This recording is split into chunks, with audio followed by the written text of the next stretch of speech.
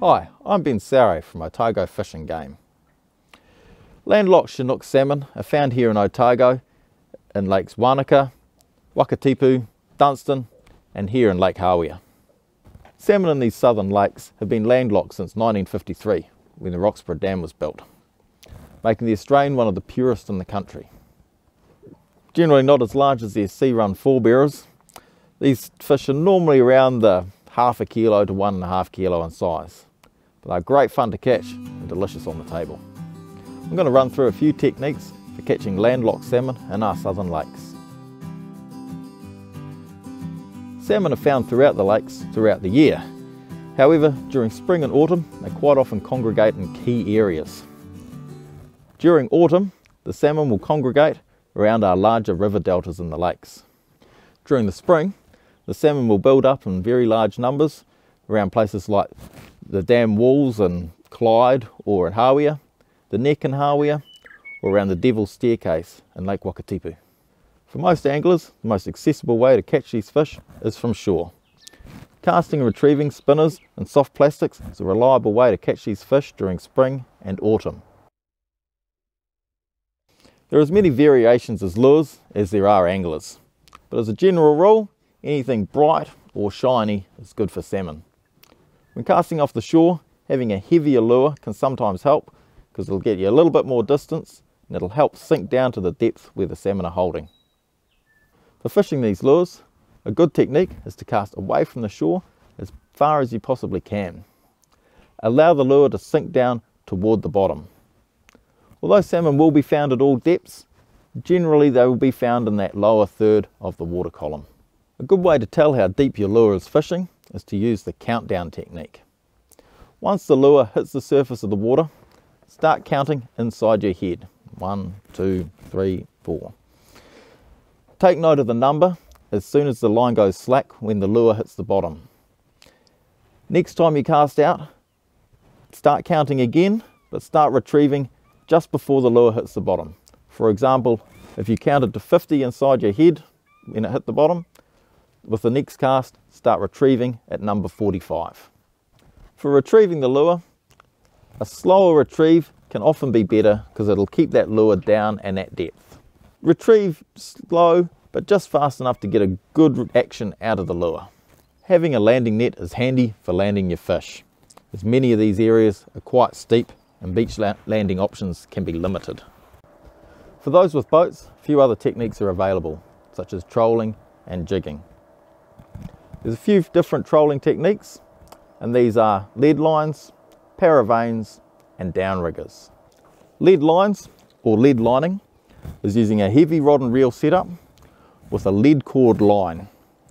The lead cord line will allow the line to sink down to the depth that the fish are holding at.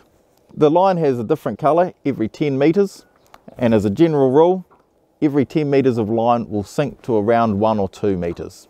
So if you have 8 metres of line out, it'll sink down to between 8 and 16 metres, depending on the speed of the boat.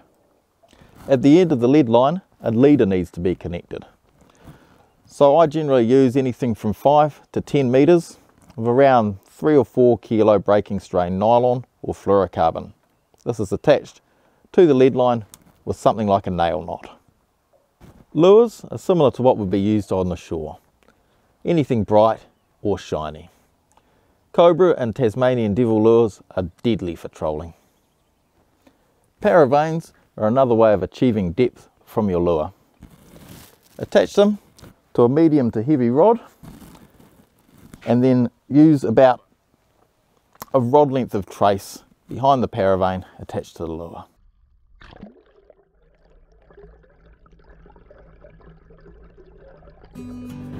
Right, so we've got one on the paravane at the moment. Yeah, nice silver flash. Beautiful Hawea salmon.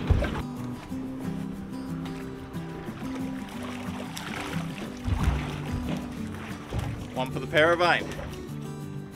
Beautiful. Downriggers are possibly the top way for catching fish in our lakes. A downrigger is a heavy lead ball lowered on a winch.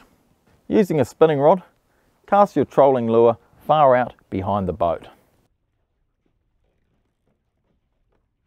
Attach the line from the spinning rod into the clip of the downrigger, then lower to the depth required. For the depth, use the sounder on the boat to locate schools of salmon. Set the lead weight for the depth that those salmon are holding at. If no salmon are seen, try and set the depth of the lure to around the bottom third of the water column. Once the fish has taken the lure, the line will be released from the clip and you can just reel it in on the standard spinning rod.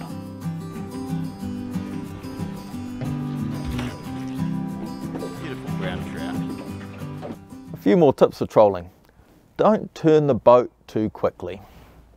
By turning the boat too quickly, the lines can tangle or the lines can drop down and start snagging on the bottom.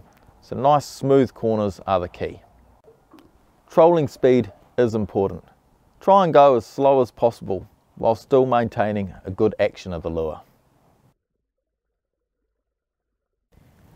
Many anglers when trolling will just use their auxiliary motor, using the main motor of the boat to steer. If using your primary motor, have the motor just in gear. If you are still going too fast, dragging a bucket on a rope or a sea anchor behind the boat can help slow the boat down.